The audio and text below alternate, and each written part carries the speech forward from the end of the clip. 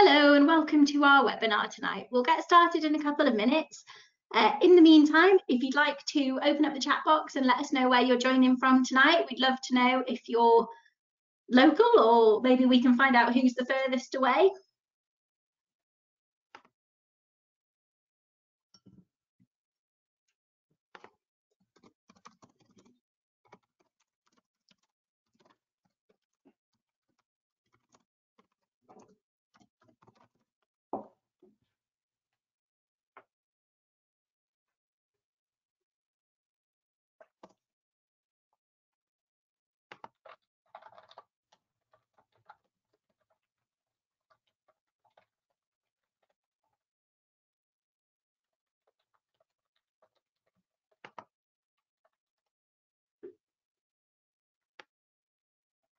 So we've got a couple of people who've joined from Newcastle. That was our intended audience, but obviously the benefit of doing this virtually is anybody could join.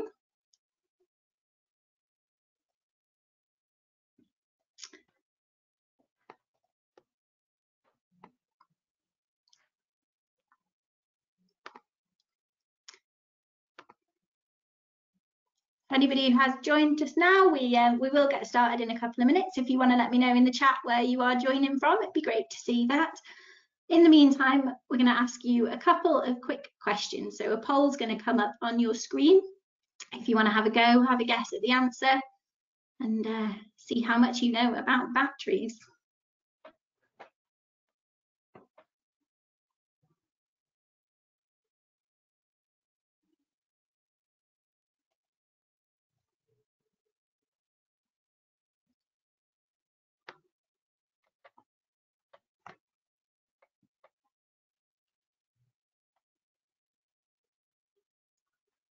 Okay, about half of our audience have voted. I'll just give it another couple of seconds to see how many more answers we get.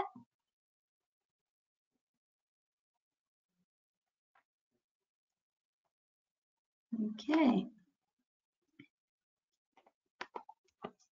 So the results of this question: how many AA batteries would it take to charge a mobile phone for a year? So most people thought, or the majority of people thought 800. We'll find out the results in a few moments. Next question. Which are there more of? Dogs in the world, batteries thrown away each year, or cars on the road in the UK?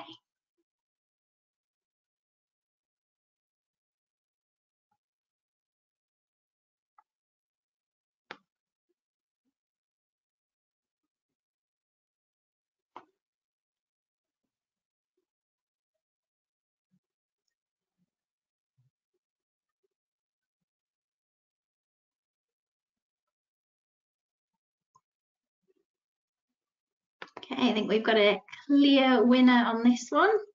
So most people thought it is batteries thrown away each year. And another question.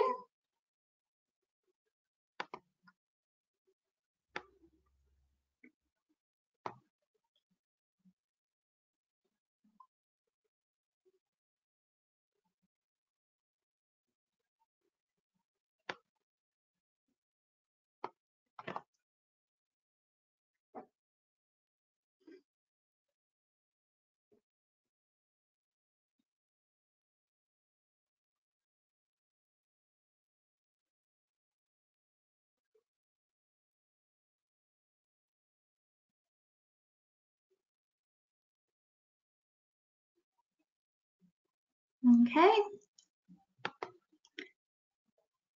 I'll just share those results. So a bit more mixed, but the majority, or the most people said 5. And then our last poll of the evening. There we go. When was the electric car invented?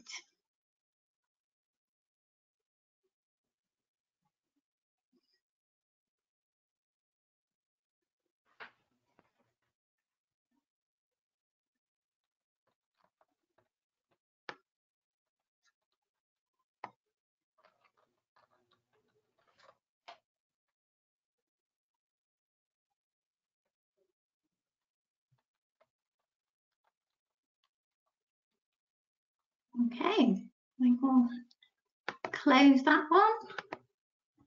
So again, a bit of a mix, leaning towards maybe the 1900s.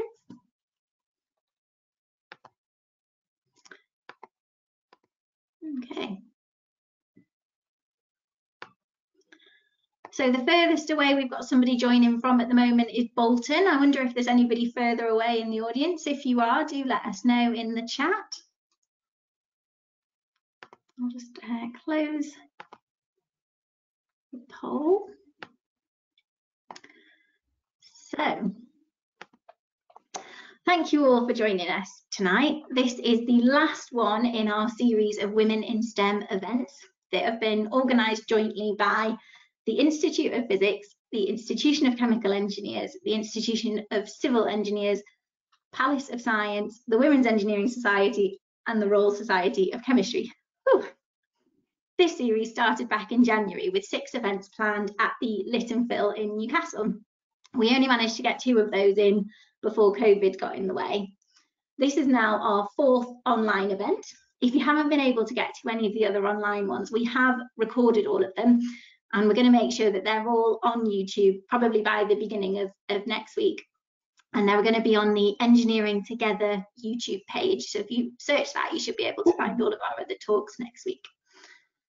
The event tonight has been organised by the Newcastle upon Tyne and North East Coast local section of the Royal Society of Chemistry. Throughout the talk, you can type any questions that you've got into the chat box, and I will ask our speaker at the end. The speaker for this event will be Professor Serena Corr, who is a professor and chair in Functional Nanomaterials at the University of Sheffield, a joint appointment between the Departments of Chemical and Biological Engineering and Materials and Science and Engineering. Her research focuses on the design, synthesis and characterization of functional nanomaterials, in particular for applications in energy storage and the environment, with an emphasis on understanding their intimate structure property interplay. With that, I will hand over to Serena. Thank you so much. Can you hear me okay? Yep. Wonderful. Well, I'm delighted to be with you all this evening. And it would be really fantastic to be with you in person, but I just wanted to thank Joe Russell and the RSC local section of Newcastle and the North East Coast for making it possible for us to spend this time together this evening online. I wanted to share some research that I've been involved in with you this evening in battery materials for energy storage applications. Lithium-ion batteries have revolutionized the portable electronics industry and are finding ever-increasing applications in electric vehicles and in large-scale storage. But before we start with some of the science, I thought it might be fun to take you through some of the answers to the poll questions that you've been answering just at the beginning of this webinar. So how many AA batteries would it take to charge a mobile phone for a year? You got this one right, it is 800, so quite a lot of AA batteries required for mobile phones. Which are there more of? Dogs in the world, batteries thrown away each year, or cars on the road in the UK? Correctly, you've identified that it's batteries thrown away each year. It's about 3 billion batteries. And I think this really highlights the need for a recycling infrastructure around lithium-ion batteries. Thinking about the weight of an electric car battery, how many emperor penguins is this equivalent to? And the answer here is 10. This was quite a mixed question. So an emperor penguin weighs about 23 kilos. And so you'd need about 10 of them to be equivalent to the weight of an electric vehicle battery, which is about 230 kilograms. In which century was the electric car invented? This might be a bit of a surprising one. It was invented in the 1800s. And I think most people plumped for the 1900s in this question, but don't feel too bad. Whenever I ask this question, most people say 1900. But the 1900s saw the sort of birth of the electric vehicle. And while many car makers nowadays are investing heavily in electric vehicles, electric automobiles are not an entirely new thing. And when I was researching this talk, I discovered that as far back as 1901, the US President William McKinley was taken to hospital in an electric-powered ambulance, having been shot. So in around 1900, electric cars accounted for about a third of all the vehicles that were on the road in the US, only for them to be replaced by gasoline-powered engines. So what made them so popular? And I think this quote by Thomas Edison really sort of articulates very clearly what made electric cars so inviting. He said, "Electricity is the thing, no whirring and grinding of gears, no dangerous and evil-smelling gasoline, and no noise." So what I thought I'd do this evening was share with you some of the work that I've had the privilege to be a part of at Sheffield in the development of new batteries and new materials for battery applications.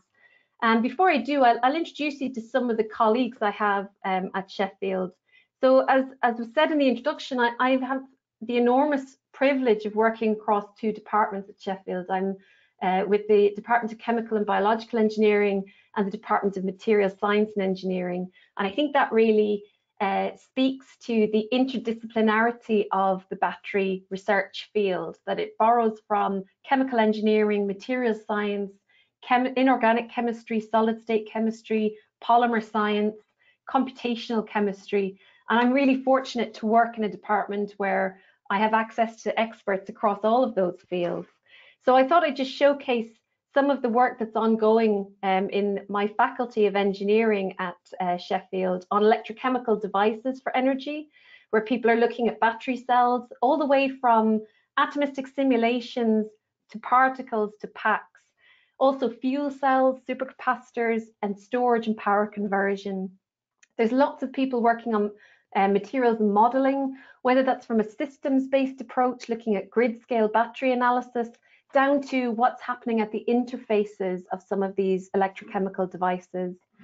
We have an enormous wealth of expertise in energy materials synthesis, and I really hope I'll be able to share with you some of my contributions and my colleagues' contributions to that for solid electrolytes and electrodes, as well as manufacturing and processing. You know, doing these things in a lab is really interesting, but doing them at scale is really, really challenging. And we have a large number of researchers in chemical and biological engineering who are looking at scale up complex particles and also techno-economic analysis and whole life cycle analysis.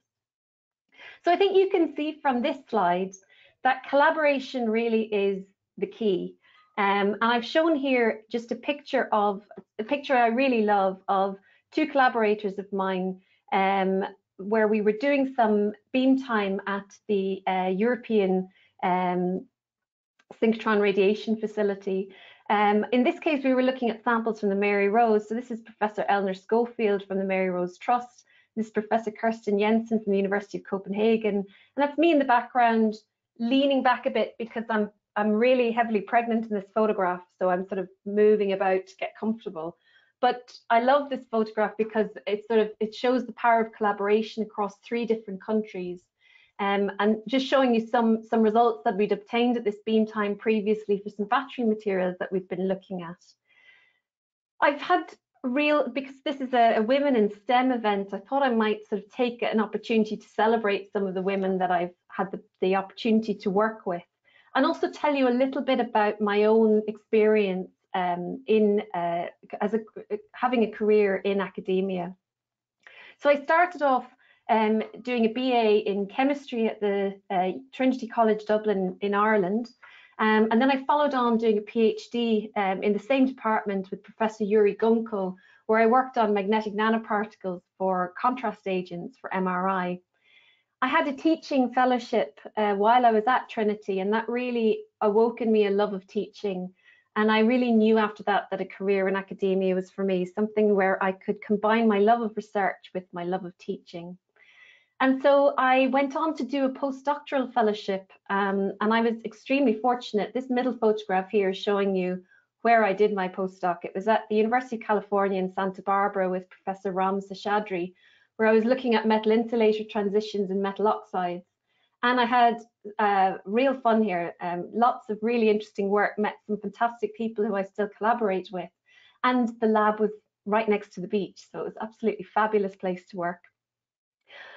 I applied for my first position, which I was fortunate enough to get at the University of Kent in 2009.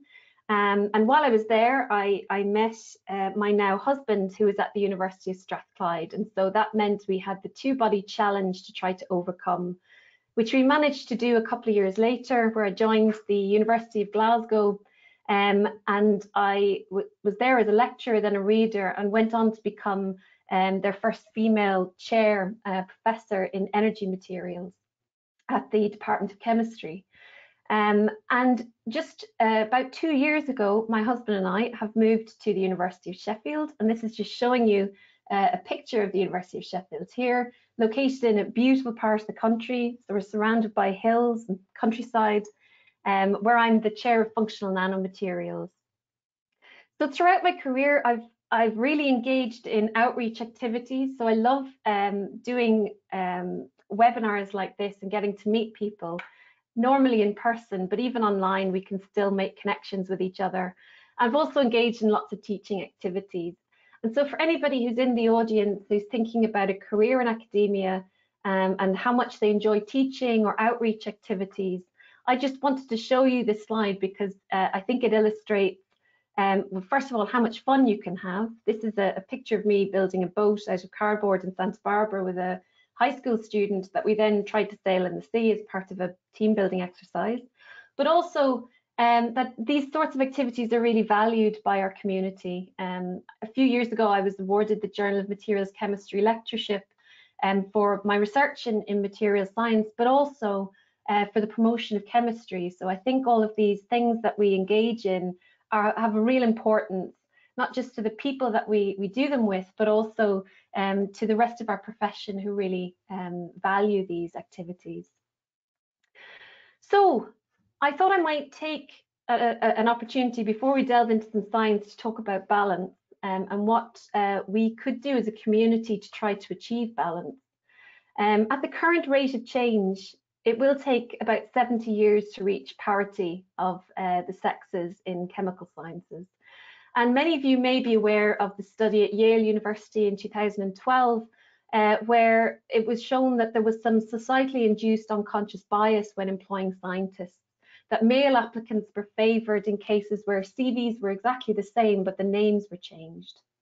The RSC itself in 2018 had identified this urgent need for improvement across the chemical sciences with respect to mental health, disability, sexual orientation, ethnicity, and socioeconomic background. I thought I might highlight, particularly these days with the lockdown that we're experiencing as a result of the global COVID pandemic, that people may be feeling quite isolated. And I imagine that people are finding this quite stressful. We're so used to working together collaboratively in labs, going to conferences, socializing together. And I think a lot of us are missing that. I know I am. And even prior to the COVID lockdown, over 40% of graduate students were showing signs of stress-related illness. And in one paper that I'd come across, the European Physical Journal C paper, this was taken from the acknowledgement section, was written, "I would like to urge those within academia in roles of leadership to do far more to protect members of the community suffering from mental health problems, particularly during the most vulnerable stages of their careers." So I think that's hugely telling that somebody had put that in the acknowledgement section of their research article. And I think this is a call to our community as a whole to take action. Research has shown that gender is a key factor for this, with female researchers experiencing higher levels of stress. They're managing stress and workload and work-life balance is an equality issue, and tackling these sorts of issues is beneficial to us all. So how might we do that? I thought I'd just give a list of some possible suggestions where we might as a community just do a little bit more to support each other and ensure that we try to be the change to bring about this beneficial change for everybody. I think encouraging and supporting underrepresented groups is hugely important, and helping to build self-confidence so that people feel like they've earned their place at the table, because they have. and making sure that we stress that with people. We make sure that they're aware of that. I think giving greater visibility to role models is important across all parts of our community. I think it's really important as well that we're very honest about the fact that in academia, as with any other job, there will be failure and there will be knockbacks, and that's nothing to be afraid of. These things happen to everybody. We just don't hear about them very often. We hear more about people's successes.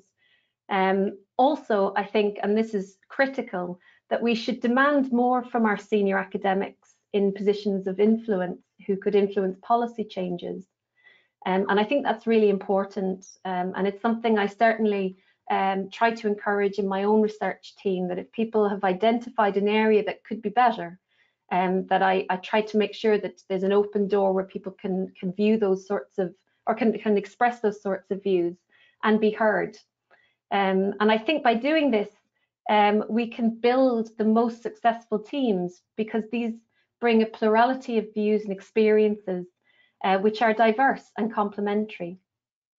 I showed a picture here. This is myself and my husband, Eddie, and our two kids. This is Patrick and this is Robert, partly because they are in a room behind me and may at any point crash into this room, but just again to show that having a family does not represent an impediment to having a successful career in academia. And that was advice that I had from a senior female academic when I was a PhD student, and it really stuck with me.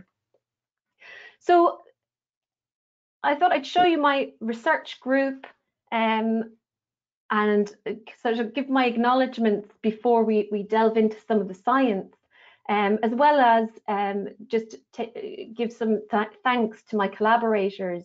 You'll see that I have the opportunity to collaborate with people across the world, so I'm really very, very lucky to do that. I have quite a large research team now of PhD students and postdocs who are extremely hardworking, and all of the results that I'm going to show you today are a result of their hard work and efforts. I've also been very fortunate to have a funding from a range of different sources, so just to acknowledge the people who have funded our research. So what do we do as a team at Sheffield? Our sort of main focus is on functional nanomaterials, specifically for energy and the environment. So we have a very keen interest in synthesis, particularly in the strategic synthesis of bulk and nanostructured materials. And by trying to tailor particle sizes and shapes and morphologies, we really try to understand how that might influence their eventual properties. We delve a lot into structure. We try to understand the intimate sort of atomic structure of the materials that we make. And by tweaking those in small ways, we might be able to affect their properties. And we do an awful lot of property measurements, physical properties, electrochemical properties. And I'll show you some of these during our talk. And all of this is sort of aimed at trying to understand those underpinning structure, function, property relationships that are a cornerstone of functional inorganic materials. So let me tell you a little bit. We'll start with some synthesis, given that this is sort of a chemistry-based webinar. My group has sort of primarily focused on the synthesis and preparation of nanostructured materials. Now, we like small things because very often we find that the properties in nanostructures can differ from the bulk. And this opens up opportunities for new applications that perhaps these bulk counterparts wouldn't be suitable for. So the synthetic route that we apply when we're making materials can have an enormous influence over the subsequent particle morphology or structure. And of course, then that can influence the properties of these materials. Now, one route that we commonly apply is the solid state route, where we take two solid materials and we heat them up at very high temperatures for quite prolonged periods of time. And before we do that, we grind them together so that we have this very intimate mixture of starting materials. Because what we're trying to do at these very high temperatures and long reaction times is overcome the energy barrier for these solids to move to an interface and react with each other. Now, careful consideration of the the crystal chemistry and phase diagrams can really help you in predicting reaction outcomes for these kinds of materials. We're also interested in trying to control morphology, and we can do that through solvothermal type reactions, where you'll take your starting materials in some solvent and we place them in a closed container under in a stainless steel closed reactor. And then this, when it goes into an oven, you get to elevated temperatures, but also elevated pressures, because you have this headspace pressure that's generated through increasing the temperature of the solvent that you've applied. And you can do kind of clever things with additives, surfactants, the type of solvent that you choose, which means that you can get some control over the morphology of the particles that you generate at the end. And so here I'm just showing you how we've made some nanostructured materials, which are electrodes, and also some highly crystalline cathode materials. We also apply co-precipitation as a technique for a large-scale synthesis of materials. And this involves the sort of simultaneous occurrence of nucleation, growth, agglomeration, of which the nucleation and the growth phases of these reactions really dictate the final particle morphology and size that you get. And so we take some mixed solutions of our precursor materials and we try to control how these precipitate from solution. So things like the pH, the stirring speed, the temperature, the gaseous environment within which you do your co-precipitation reaction are all crucial for trying to tailor the morphology of the materials that you make in your reaction. And so I'm showing here some images of a current state-of-the-art cathode, which is called NMC811. We'll return to this in a few slides' time, but this is lithium, nickel, manganese, cobalt oxide, and the 811 is just telling you the relative ratio of all those transition metals in that final product. And you can see that through judicious choice of reaction conditions, we can either prepare these large aggregates of material, or we can prepare these individual single crystals of these high nickel content cathodes. When we think about synthesis in our research group, sometimes we would like to try to avoid multiple reaction steps and try to drive down reaction times and temperatures so that we might avoid these long calcination times, or that we may want to try to tune the morphology in a kind of strategic way. And so here I'm just showing you two different examples where in the first example we're tuning the precursor stoichiometry, and this is the precursor here that I'm showing you where we've reacted this sodium tertiary butoxide with an iron or a manganese bromide to get, under inert conditions on a Schlenkline, to get this sort of precursor which contains within it all the transition metals that you want in your final product. And what that does is it allows you to reduce the reaction times that you might require for everything to react with each other by making these kinds of precursors where all metals that you want in your final product are in the one place. You overcome those sort of diffusion energy costs that you would need when you do things using sort of traditional methods where you take several different starting materials. And so we can drive down reaction times and temperatures just to a matter of minutes, so 10 minutes and 240 degrees C, to generate a range of olivine-based cathode chemistries. We can also think about the precursor morphology.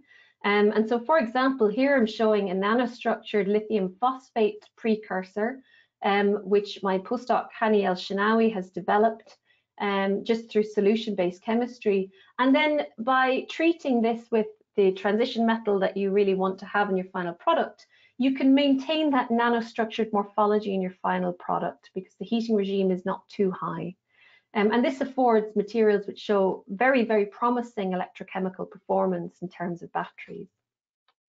We've also looked at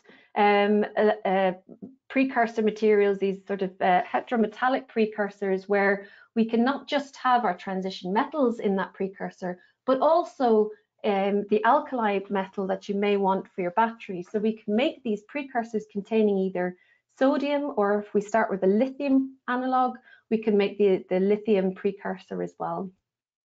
And by again treating these by hydrolysis and heat treatment, those labile metal oxygen bonds can break quite easily, and we can form our reactions in very, very short times.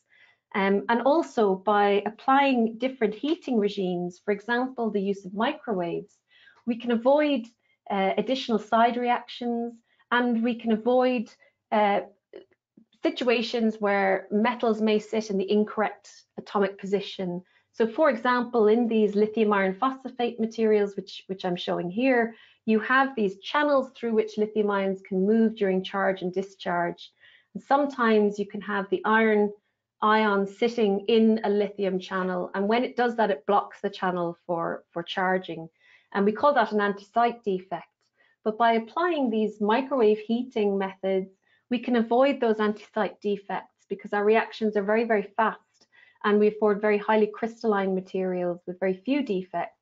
And what this graph here is showing is that for these particles that are made using these precursors plus microwave heat treatment, we get very close to the theoretical capacity of these materials, which is just above 170 milliamp hours per gram. That's what these numbers here on the y-axis are showing. These C numbers here are telling you about how fast you are charging or discharging your batteries. This is called the C rate. And as we progressively get to larger numbers, we're charging and discharging that battery faster and faster. And what's really nice to see about this method is that even at very high C rates of 10 C, we're seeing quite high discharge capacities for these materials. So we think that this route using heterometallic precursors and microwave heating is really beneficial for the electrochemical properties of the materials that you make. So I mentioned this anti-site defect idea, this idea where maybe your atoms aren't behaving as well as they could, they're sitting in the wrong spot. How do I know that? So how do we assess the structure of our materials?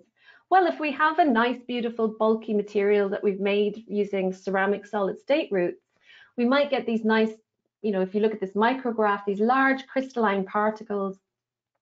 And from that, we can get a beautiful X-ray diffraction pattern with all these lovely Bragg reflections, which are telling us about the atomic structure of that material.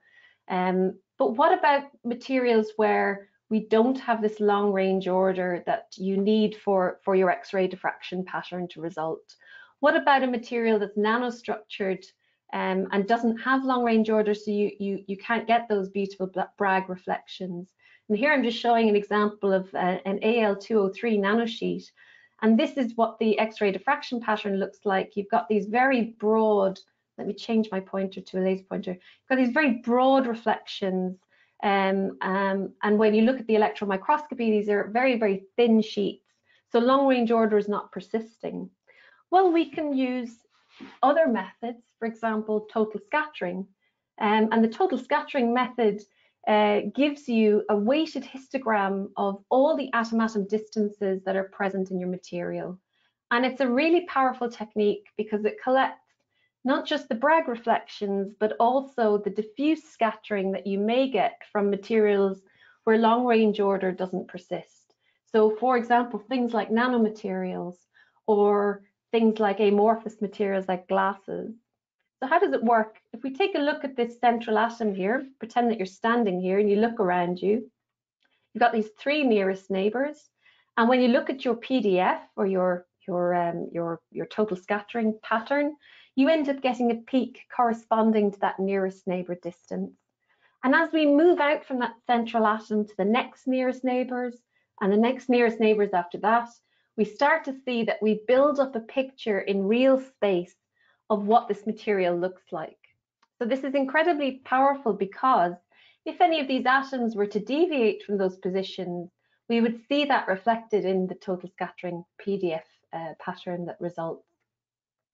And here I'm just showing you what some real data look like for a series of cathode materials where we're able to assess things like the phosphorus oxygen atom-atom distance, the iron oxygen atom-atom distance. And by fitting these, you'll see that the data here are given in blue circles. The fit is in a line, an orange line, and then the difference between the fit and your data is given in this gray line at the bottom.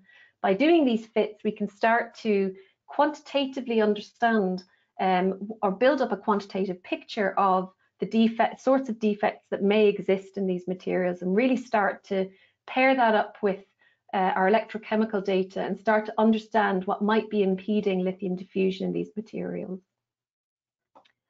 So there exist challenges when you are thinking about some of these battery type materials. When you picture a battery, you think of something that's highly dynamic, things are changing all the time, there's lots of interfaces, quite a challenge to try to monitor operando or while it's working. One way in which we can do things is we can stop a reaction, take things out, take a look at it with X-ray diffraction and see how the structure might be changing. And while that's really nice for our undergrad lab reports where we would have taken some measurements and they followed the expected line, this isn't always the case when it comes to real life monitoring of battery materials. And when you stop these things from cycling and you take them apart to try to interrogate their structure, you may have given them some time to have a little bit of a relax. And perhaps you're not quite seeing what might be happening under real operating conditions. So to try to do that in our lab, we employ a wide range of techniques, including X-ray diffraction, but we also make use of central facilities. And in the UK, we are incredibly lucky to have access to places like the Diamond Light Source and the ISIS neutron and muon facility, where we can really interrogate materials in very high resolution, so that we can really understand what's happening from an atomic level or a nanoscale level. And by understanding those processes, we may be able to, first of all, understand what's stopping things from behaving optimally, and then design materials where perhaps we might improve performance. And so I've just shown you an example here of a nanostructured compound called H2V308, which we've studied using X-ray absorption spectroscopy. And in X-ray absorption spectroscopy, we are able to look at, we can tune our incoming X-rays to probe a desired element. And in this case, we want to probe vanadium, because when our battery charges and discharges, and I'll show you this in a few minutes, it does so because it's facilitated by oxidation state changes in the transition metal. And what X-ray absorption spectroscopy allows us to do is to monitor the changes in those oxidation states. And that's what this beautiful graph here is showing, that as that oxidation state of vanadium changes to accommodate lithium in its structure, we see that the edge in our X-ray absorption spectrum changes as well. And we can also pull out things like the extended fine structure, and this allows us to look at, again, atom-atom distances, in this case the vanadium-oxygen bonds or the vanadium-vanadium bonds, and we can look to see how these change to accommodate lithium during charge and discharge. So what challenges are there still to overcome in batteries, and what am I going to tell you about that we're trying to work on today? Well, there's a large number of challenges to overcome, but here are just a few. One is uncovering the structures at interfaces. An awful lot of what's happening in the battery is governed by what's happening at the interface. You have these electrolyte-electrode interactions where you've got the movement of these lithium ions. You may have structural changes occurring. You may have reactions between the chemical reactions between the electrode and the electrolyte that gives rise to something called a solid electrolyte interface. And trying to understand the nature of that is really tricky, because these are very difficult things to interrogate. And how that evolves over time is still a question that remains to be fully answered. Also, trying to determine the role of protective coatings. For example, if you take your cathode material and you want to try to avoid some of these reactions that happen at the interface, can you put a little coating on the surface that might protect your electrode from these maybe damaging reactions during cycling? Understanding the role of disorder as well is a question that's becoming more and more important with the advent of new types of chemistries for lithium-ion battery cathodes. So I mentioned these defects that you might get in olivine-based cathodes, but you also have these, this new class of disordered rock salts, which have very high capacities, but the role of disorder in how those capacities can manifest and continue with prolonged cycling is still not fully understood. And these are questions that some of our team are trying to answer. Also trying to come up with safe batteries and safer alternatives to organic electrolytes that are currently applied through the use of solid state electrolytes. And trying to understand how lithium dendrites may form in these types of battery geometries. This is where if you use lithium metal as an anode, which we currently can't do because it can be highly reactive with liquid electrolytes, and of course there's some flammability issues. But if we were to employ a ceramic solid state electrolyte in place of these liquids, we may be able to use lithium metal as an anode, and that would improve greatly the energy densities that we might be able to achieve.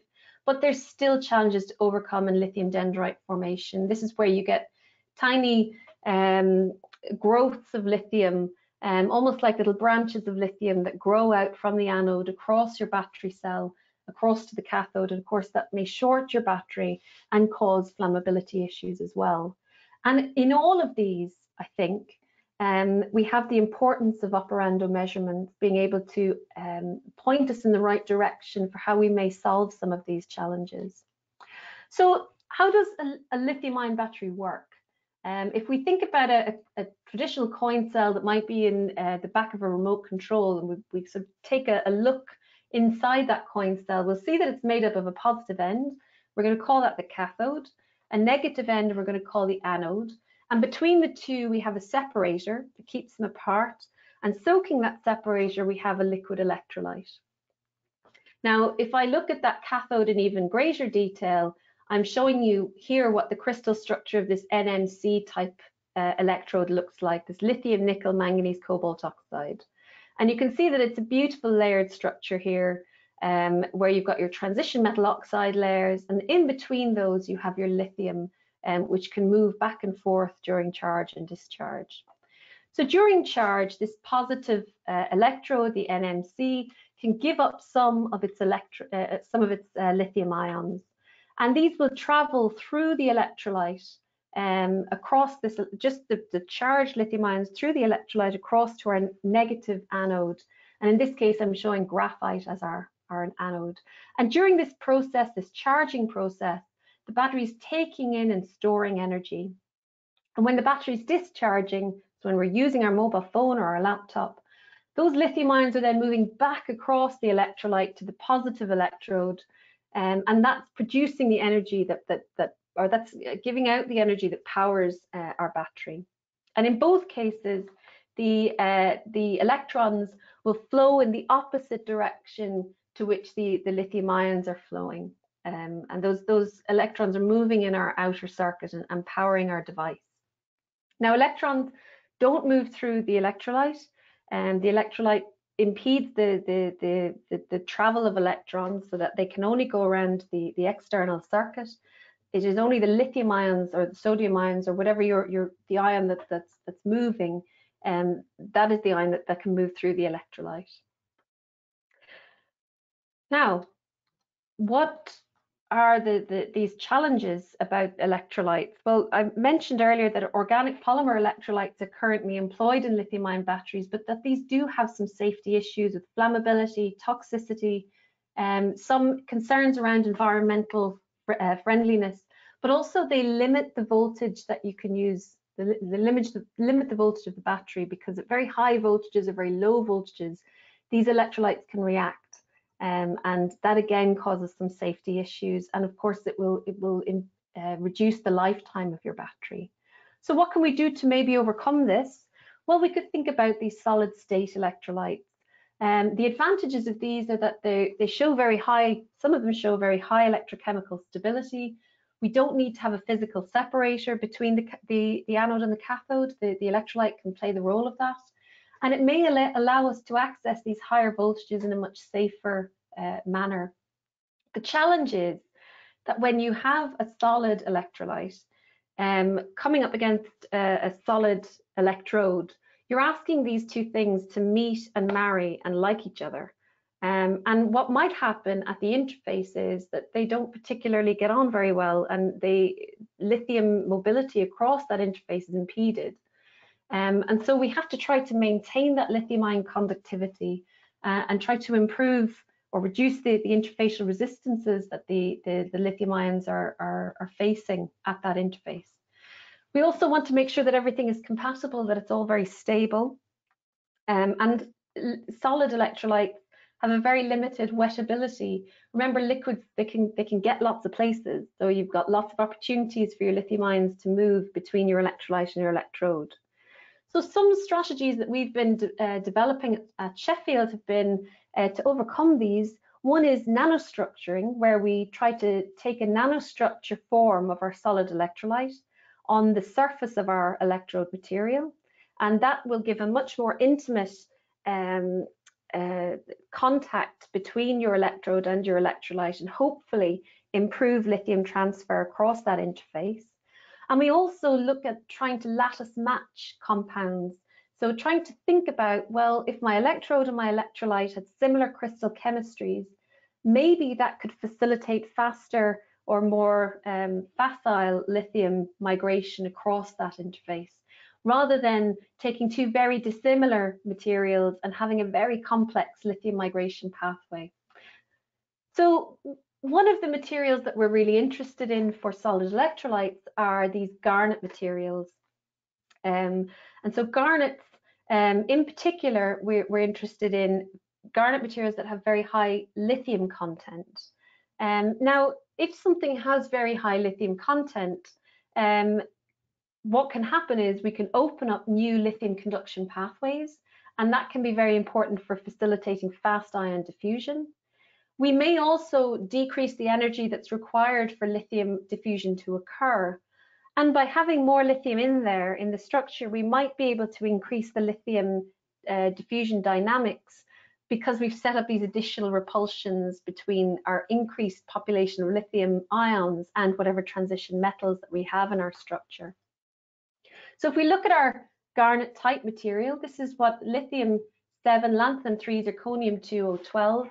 And this is what a typical garnet structure looks like. But this is the low ionic conducting phase of this garnet material. In order to get to the high ionic conducting phase, which we need if we want to try to employ this in a battery, we want to try to stabilize the cubic form of this material. And we can do that by introducing vacancies if we dope this material with a very small amount of aluminium in place of some of this, this lithium. And what you can see in this structure now is you've opened up this pathway around which your lithium ions can move, which is very important for improving the lithium conductivity of this material. Now, we've made these materials using conventional ceramic techniques, which take about 3 days and white hot temperatures. And now we can make these materials using microwave synthesis, and that reduces our reaction times down to just an hour.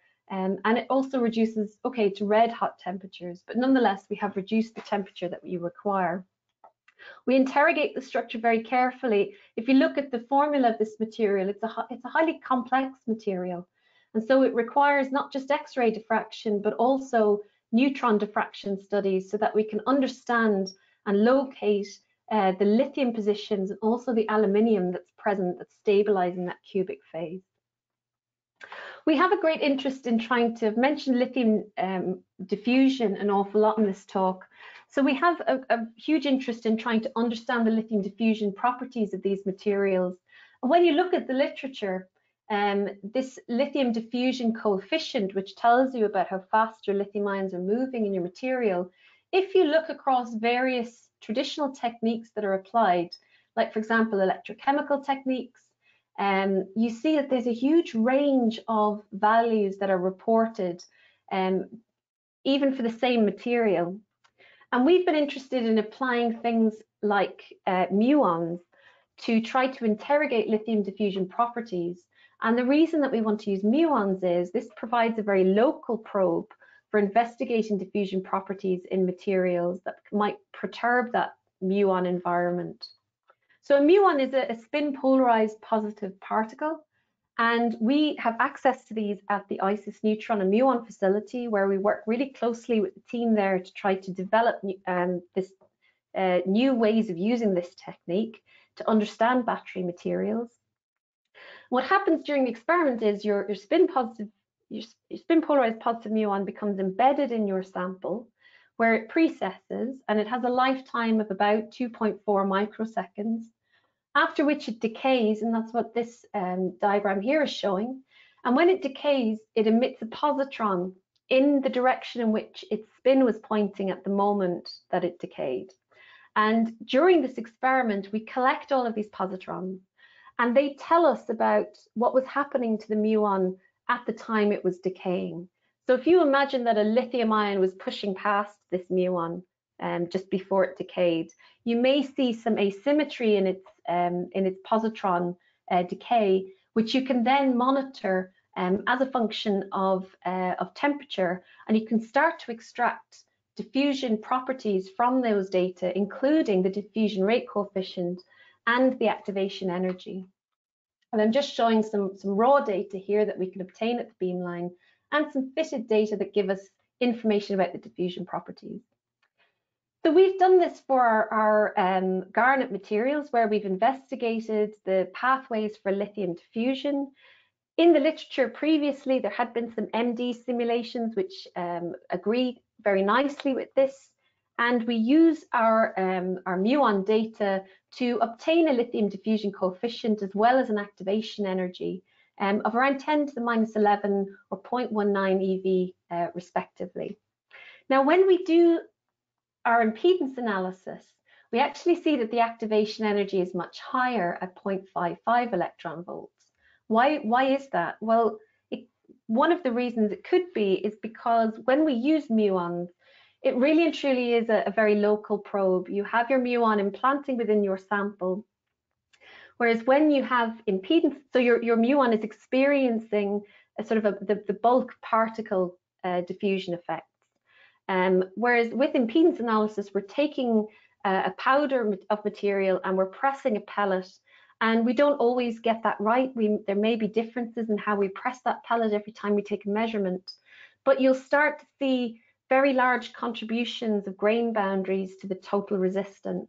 And we think we've seen this for many samples that we've looked at using muons and impedance, and we consistently see this slightly higher activation barrier for lithium diffusion for impedance analysis. So we're interested in further developing this technique, and if I get time, I'll show you how we're doing that. But before I do, I wanted to give you an example of how we're trying to overcome these wettability issues through nanostructuring of solid electrolytes onto electrodes. An example I wanted to give you was an all-solid state lithium sulfur battery, and this is where we're taking our active material, which is shown here in orange, our solid electrolyte, which is shown in green, but we're also making this sort of electrode-electrolyte composite, where we coat our electrode with a very thin coating of our solid electrolyte. We also mix it with a carbon additive to improve the electronic conductivity of this composite. And we end up with this sort of three-phase composite material at the nanoscale, where we have our particles coated with this very thin layer of solid electrolyte. What we've managed to do is synthesize a nanostructured form of this cathode material Li2S. And this was a really nice result. We did this using microwave synthesis, and we can get nice control over the particle morphology and the size. And by using this kind of nanostructured cathode, we can then apply a lithium Li3PS4 solid electrolyte. And using a solution-based approach, we can actually coat these nanostructured particles, cathode particles, with this Li3PS4 solid electrolyte, which isn't detectable by X-ray diffraction, because the thin coating is so small we don't see a diffraction pattern from it, but we can detect it from EDX when we map across the entire composite material. And what we find from electrochemical analyses is that we get excellent cycling performance. This is just showing you what the cathode looks like. This is the solid electrolyte, this pellet of material. And we can get really excellent capacity retention. So we don't see our, the capacity or the amount of the charge that our battery is storing sort of decreasing with time. This is over 450 cycles. And we think this is because we've increased that electrode-electrolyte contact area through this nanostructuring approach. And with those sort of very small particles as well, we can have a much shorter lithium diffusion path length through which the lithium ions have to move. So this has been really encouraging, and it's something now that we're applying to other electrolyte systems to try to investigate how applicable this sort of nanostructuring approach is to improving electrochemical performance and this sort of wettability property of our solid electrolyte. Next, I just want to give you two very short examples of how we're thinking about crystal chemistry and trying to match these cathodes, the electrodes with our solid electrolyte, and how that might improve the ion mobility across the interface. The examples I'm going to give you right now are these NASACON type phases. Here, lithium titanium phosphate, lithium germanium phosphate are very successful materials that are already commercialized as separator type material or membrane type materials. They're very stable against flame, they're stable in water, but they're not so stable when you put them against lithium metal. And that's because you can get reduction of your titanium or your germanium 4+. And what you see is the buildup of this sort of material at the surface of your electrolyte, and that increases the interfacial resistance. So your lithium ions are finding it very difficult to get through that interface. So we thought we might move to the more predictably more stable zirconium phase. So we shouldn't see this sort of reduction of zirconium when we have it against lithium. But the challenge here is that the zirconium phase has very complex polymorphism. So you get lots of different structures of this type of material. And it's very hard to densify this material as well. So we've been able to stabilize the high ionic conducting phase in a very dense form, again, by thinking about the synthesis of this material.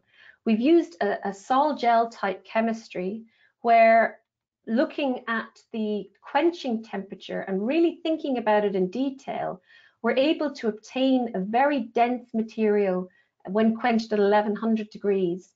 And if you just change that by 100 degrees, you see that you actually get very porous materials. So considering the quenching temperatures for these materials is very, very important in achieving high ionic conductivities. In this case, 10 to the minus 4 Siemens per centimeter at 80 degrees C was the highest conductivity we got for this material. And we haven't had to apply any elaborate methods of sintering. We haven't had to try to heat this material in any great way to try to get that highly sintered pellet at the end.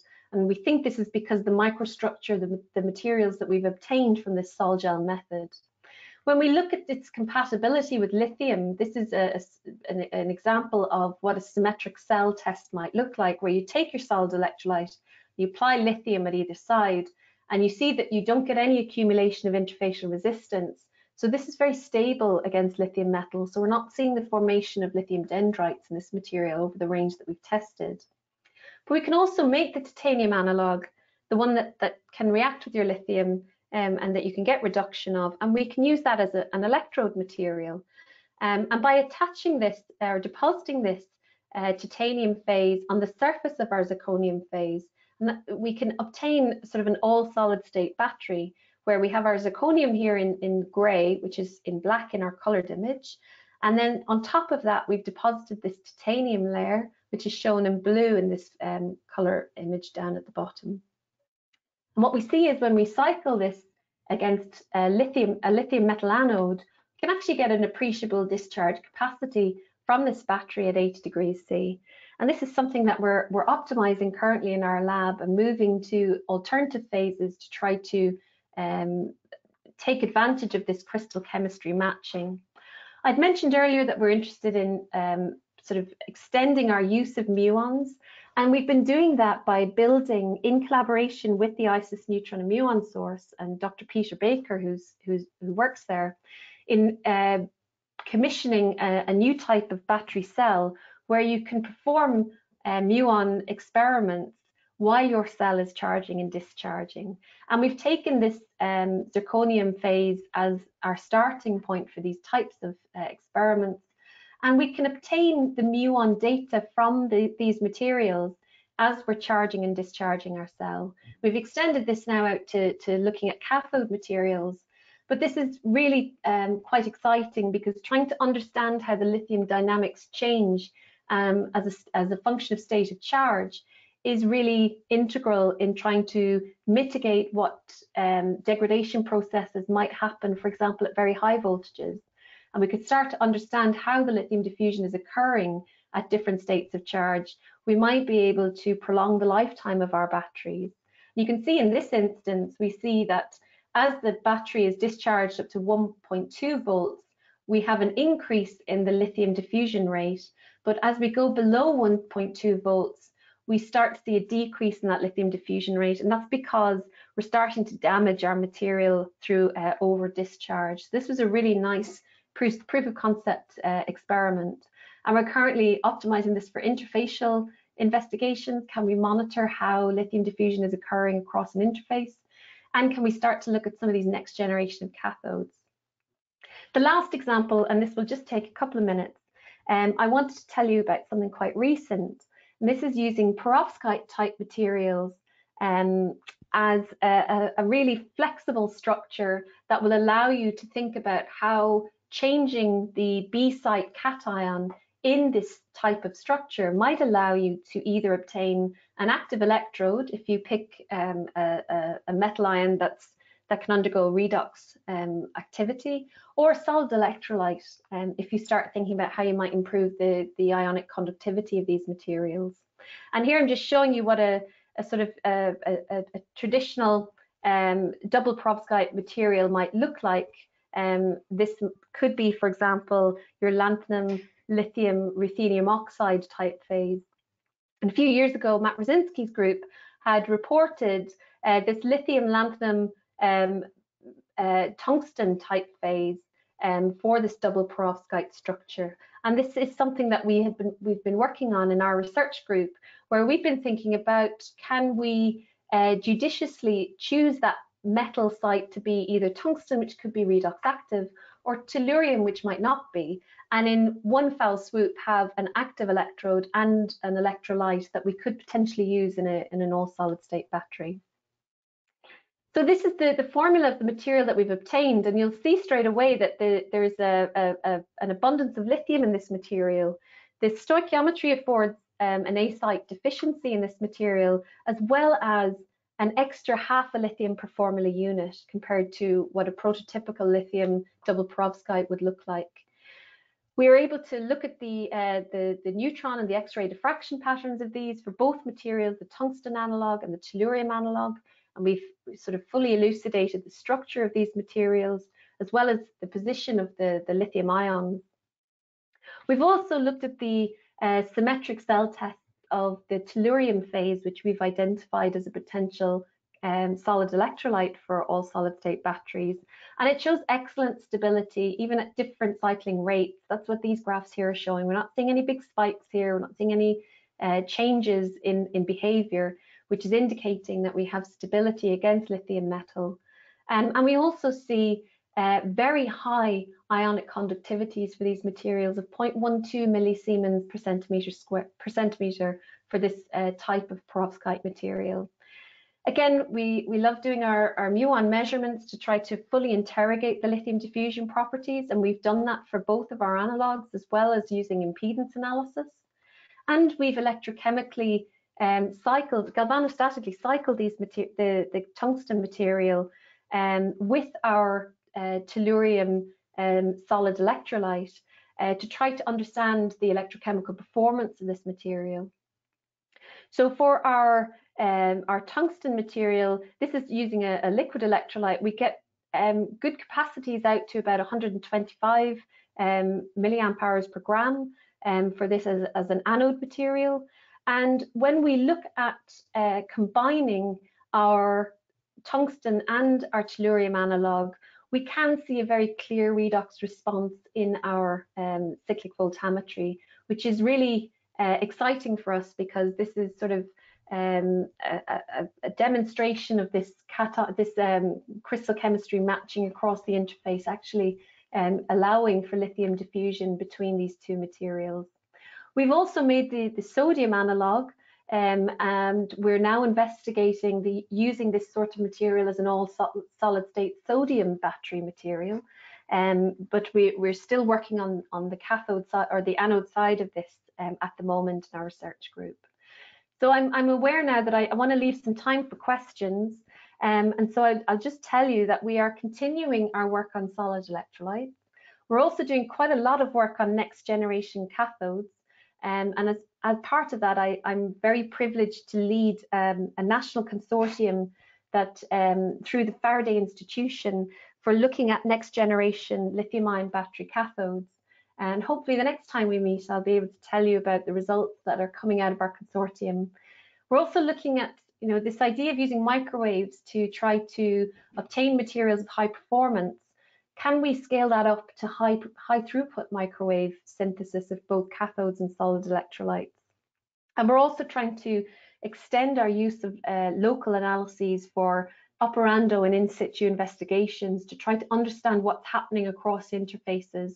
And by understanding that, we might be able to manipulate it to improve performance of our materials even more. So with that, I just wanted to say thank you again to the research team who've done all of these experiments, my collaborators, and various funders, and also to thank you very, very much for joining me this evening. It's been a real pleasure. I'm really looking forward to some discussion now, and I'll hand back to Joe to handle the question session. So thank you very much. Thanks, Rita. That was absolutely fab.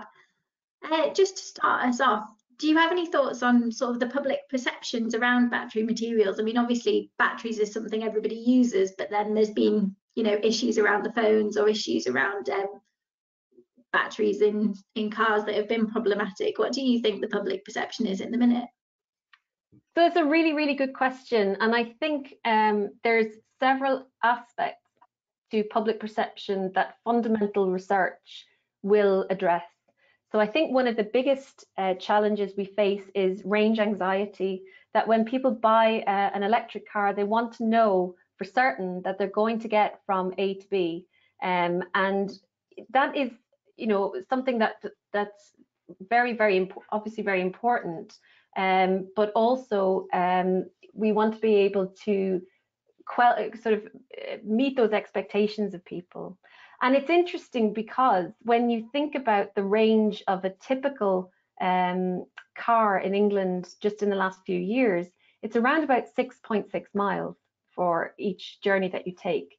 But people want to be able to know that if they want to travel 200 miles, they can get there on a single charge and discharge, right? So, or a single charge. So I think by developing new cathode chemistries where you get to those very high energy densities, I think that will meet that demand, that consumer demand, and you'll be able to give people the confidence that their car can get them from A to B in a reliable way. Also, I think there's going to be an enormous amount of work to be done around the infrastructure that will support this. So, if you're going to drive your car from Sheffield to Glasgow, do I have access to all the charging stations I need along the way? Or if I were to need it, where are they? So I think there's lots of exciting research to be done around that. The safety aspect, of course, is a big one. You see, whenever there is a fire caused by a battery, it always gets headline news, which is right and proper. And I think that the development of coatings, for example, for lithium-ion batteries where you still use that liquid electrolyte is really important, because that can improve the safety performance of your batteries. Also, understanding what happens to those batteries as they age.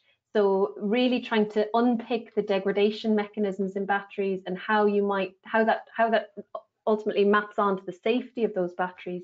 There's a huge amount of work being done in Cambridge by Professor Claire Gray on this, and trying to understand the degradation processes in current cathodes and how you might mitigate those degradation processes. And I think also a big role to play will be solid electrolytes, where you do have that potential stability across a very wide voltage range, and you might be able to, ultimately use lithium as a metallic anode. And I think that would be fantastic for safety.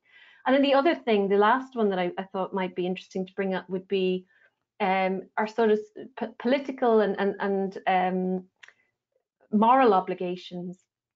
So some of the materials that we apply in batteries, there's not, no stringent child labour laws in some of the countries that we obtain some of these metals from.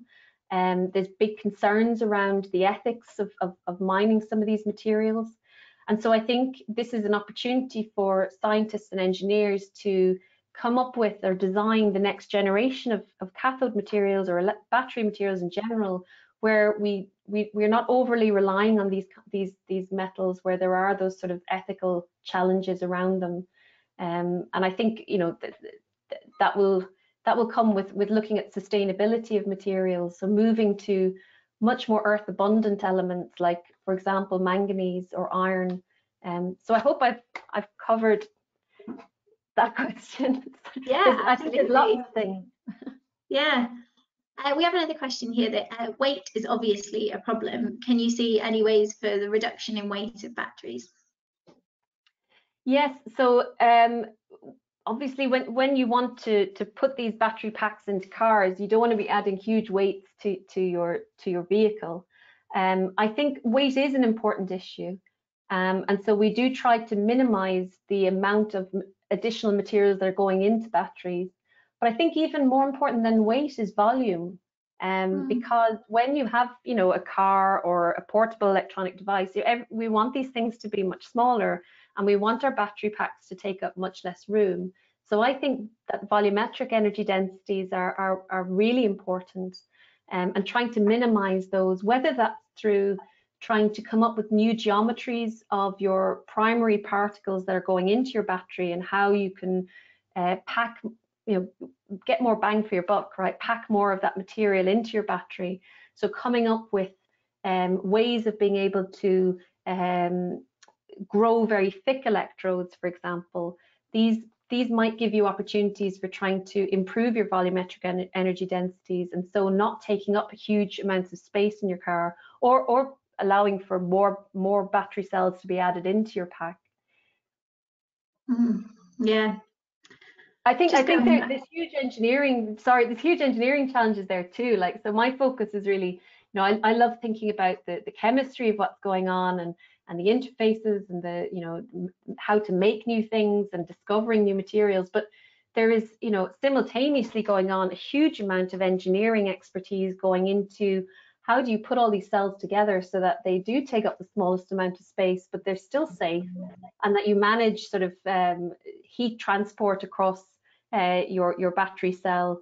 And so I think, I said it at the very beginning, that this is a challenge that no one discipline can claim, because it requires knowledge from across multiple areas of chemistry, engineering, and also social sciences, which we touched on briefly when you're talking about, public perception. But I think it's such a fantastic area to work in, because you do talk to experts from across all of those fields, and it really broadens your horizons and your understanding of this is a very highly complex challenge to overcome, and it does require all of that additional know-how. Absolutely. If you think back on your time as an undergrad compared to now, do you think we've made much progress in terms of diversity in chemistry or STEM? That is a really fantastic question. I was an undergrad some time ago, so I think the answer to the question is yes, we have. I think that the rate of change is slow, and so I think that if we really want to tackle the sort of equality issue and diversity issue as well, I think we have to take much more strident action. Because if we keep going at the rate that we're going, it's just going to happen so slowly. And ideally, by the time my kids are going to college, if they choose to go to college, it would be great that they show up to a university where it's not unusual to see a female professor, or anybody from sort of an underrepresented community. It's or part of our scientific community. And I think that we really do have to work as a team, as a community, to try to, first of all, reflect on what is stopping this change from happening. And if we can understand that, maybe we can try and tackle it in a way that brings people with us, right? I think it requires that everybody works together, and that everybody is feeling like their voices are being heard, and that that everybody feels valued.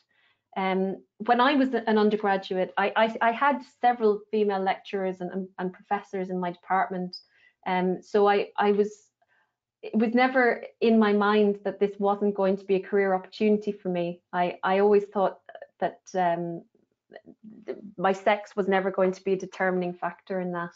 And I think I was really privileged to be at a university where the female academics were very clear on that. They were very generous with not just their scientific knowledge, but their experience.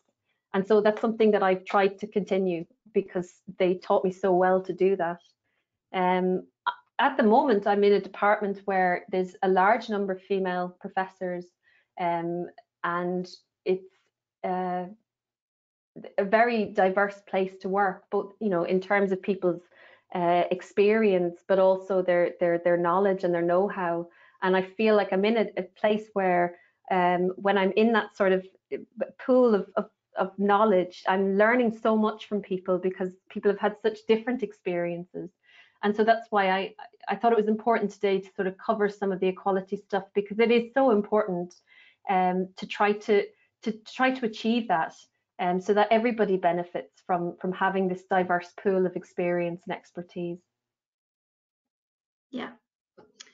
So we've had a question from somebody who says that they're an anthropologist and environmentalist, and they said much of the interesting technology you detailed was lost on them, but they had a question about the long-term storage potential for these types of battery systems to store power that's generated by wind or solar.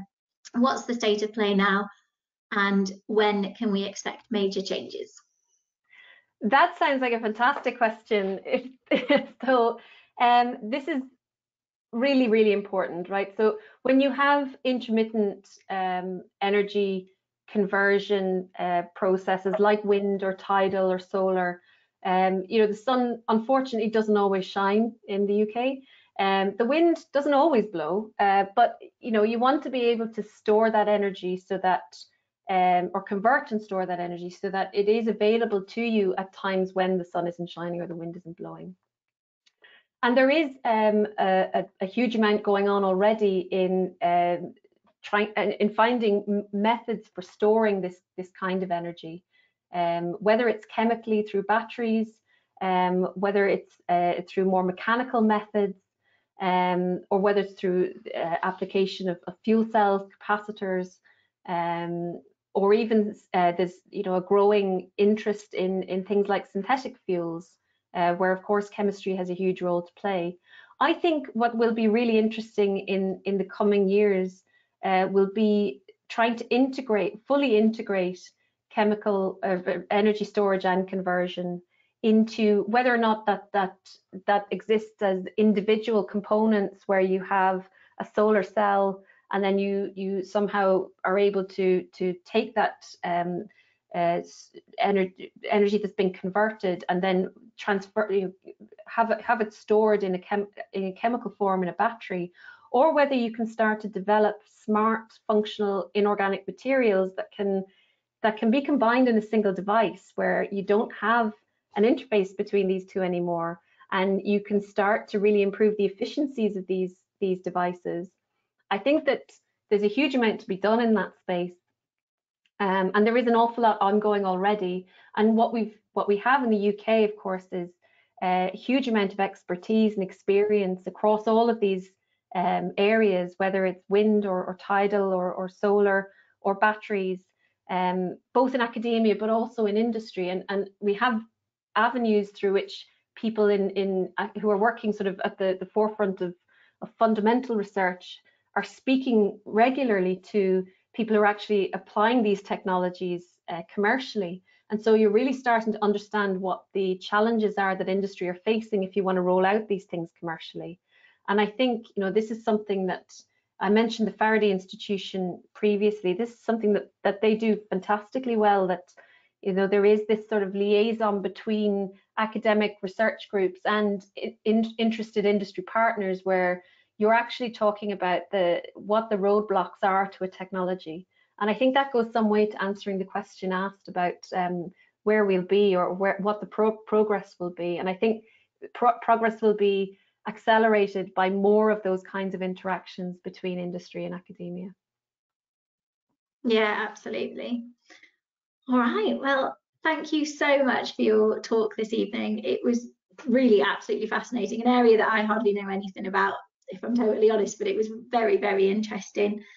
I'd also like to say a huge thank you to the RSC Newcastle and North East Coast local section for helping, particularly to Russell for introducing me to Serena. The other groups that have been involved in this series, who've each hosted their own event as part of the Women in STEM series, the Lit and Phil for hosting us for the first 2 events, and then helping us promote the final 4 online events. You and Preston for the amazing graphics. If you found us on social media, the amazing pictures that you saw were all produced by you, and he's absolutely fantastic, and he did it all. He was part of the group that did the first talk, and he took it on to do the rest of the series out of the goodness of his heart, so that was hugely appreciated. And yeah, thank you to all of you for joining us tonight. Like I said earlier, if you did want to catch up on other talks, we'll make sure they're all on the Engineering Together YouTube page next week. So thank you and good night. Thank you.